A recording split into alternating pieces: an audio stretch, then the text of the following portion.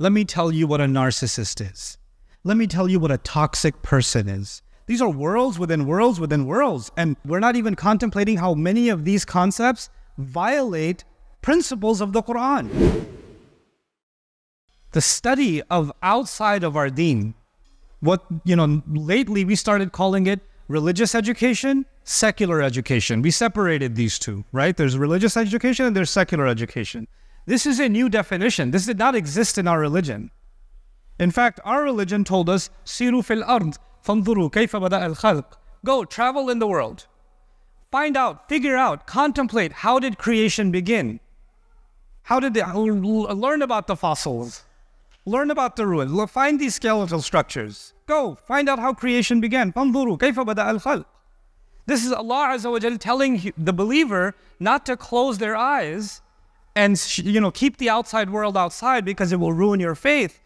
Other religions, I don't have to name any of them, but other religions, they would basically tell people, don't learn anything from the outside. It will corrupt your faith. It will make you start having doubts.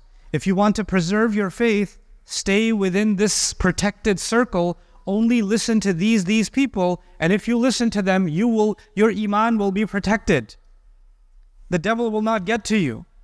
But the Quran came and it acknowledged that Allah gave the human being such a more powerful tool than anything else, the human mind, the human heart, the soul. And it's supposed to arrive at the truth by engaging with exploration. And the more you explore, not you become more doubtful, the more you explore, the more convinced you become. It's the opposite. We were supposed to be a people of exploration. That's what we were supposed to be. But there's a dark side to exploration. Science can be a spiritual experience. It can be. I've met people that have studied philosophy and history, and that became a spiritual experience that led them back to Islam. It can be. But science, let's take science for an example. Science by itself is blind. Science has no conscience. Science is not about good or evil. It's just observation. When somebody's studying chemistry, there are not salih chemicals and, fasid chemicals. There's just chemicals. When somebody's studying physics, it's just physical formulae. It's just quantum mechanics. It's just, these are just phenomena. You're observing reality. But people have a conscience. So let's remove God and remove spirituality and remove guidance from the equation and just look at science for a moment. If somebody looks at science without any tadabbur, not looking at it as an ayah that leads to something bigger, if you look at it that way, then it's very easy to say that we can use science for very evil purposes too. It's the same science that creates nuclear weapons. It's the same science that creates chemical weapons. It's the same science that creates addictive drugs that thousands of people are addicted to around the world, isn't it? It's also a product of science. It's the same science that creates weapons that kill people. It's the same science that creates, carcinogens. It's the same science that people use to manufacture synthetic food that they know can cause all kinds of health issues, but it makes them a lot of money. It's scientists that are doing a lot of scientific study to produce what's being produced. And science is all around us. The Quran is simply telling us something. It's telling us that when you look at if you study and explore science, but you are seeking purpose, then you will find it. But if you remove purpose from the equation, then you can turn that into anything. And in fact, that's even true of the Quran. Wild enough.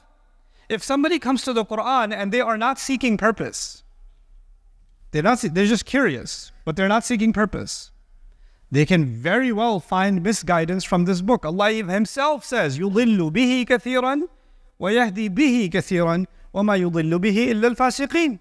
Even the Quran, you cannot get guidance from it if you don't come with the right mindset. I know very, very well-educated professors, PhDs in the study of the Quran that are non-Muslim. I know them. They've been studying the Quran for 25, 30 years. They know more Quran than most Muslims. They know more Arabic and more classical tafsir than most Muslims, but they're not Muslim. They'll go to a conference, they'll discuss a surah for 5 hours and discuss every ayah and discuss the mufassirun, and then their lunch break, they're going to go have a champagne. That's normal for them.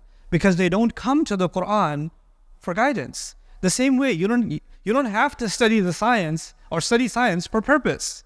The same way, that even applies to the word of Allah. But I wanted to turn this conversation briefly towards something else. I wanted to turn it towards a new science that took hold of the world in the last 100 to 150 years, and that's the science of psychology. Before psychology, when a human being experienced difficulty emotionally, they went through a tough experience, or they wanted to overcome their sadness and their grief, for example, right? They would turn towards religion before psychology. Or they would turn towards philosophy, because philosophy asked the question, what is pain? Why is there suffering in the world? What is this world all about, right? Philosophers try to answer this question. So this doesn't matter what religion, people turn towards religion to answer their questions of the things that were troubling them in their heart.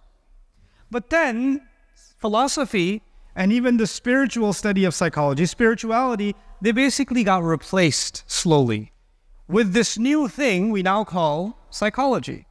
And a psychology is an attempt to understand ourselves, understand our deepest thoughts, understand our subconscious, understand our emotions, understand other people's behavior, our own behavior, right? You people go to a therapist and say, why do I get so angry all the time?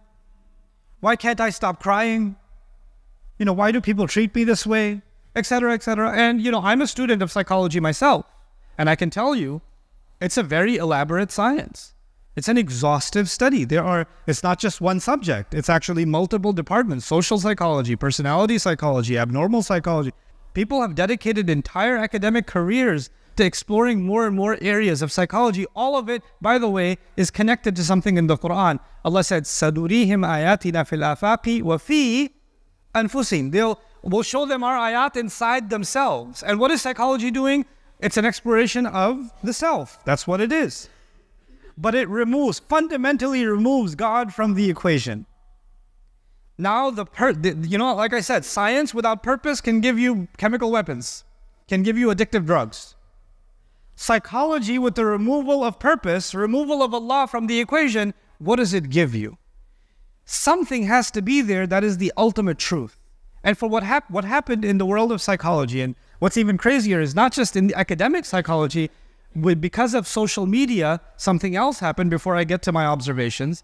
And that is that in any subject, let's say physics, any subject, let's say mechanics, there are people that actually know mechanics, they actually know physics, and those are professors and PhDs and researchers, but they don't have a YouTube page. But there's an 18-year-old who's read a couple of books on it, and he's got 5 million followers on his YouTube page, and he's a much more popular content producer on physics, even though some of his physics is a joke. If academics actually looked at his work, they'd say, what is this? But he's got more followers because now you can present content in a more interesting way, even if it's not well researched, and it will sound convincing, right? So what happened with the world of psychology? There is PhDs and research and analysis and books, and then there are people who come up with their own content, and they'll come up and say, let me tell you what a narcissist is. Let me tell you what a toxic person is. Let me tell you how to draw boundaries. Let me tell you about trauma. And you've got these people that just became self-diagnosing. And now these terms became popular among even the Muslim community. Now you have a young man saying, my father's so toxic. He's always gaslighting me. I need to draw some boundaries between myself and my dad because he's really getting in my emotional space, and I need some healing. And I need to have some self-care. So what used to be arrogance can now be called self-care. What used to be bad akhlaq can now be called drawing a boundary. What used to, what used to be telling, somebody's telling you a harsh truth. وَتَوَاصَوْا بِالْحَقِّ. Meaning you're telling somebody a truth that maybe they don't want to hear, but they need to hear it. You say, this is gaslighting. I'm being gaslit. So now what we do is we take psychology and we actually undermine some of the most important experiences in our lives, because the ultimate thing is I need to feel good. Anything that gets in the way of me feeling good is bad for my psychology.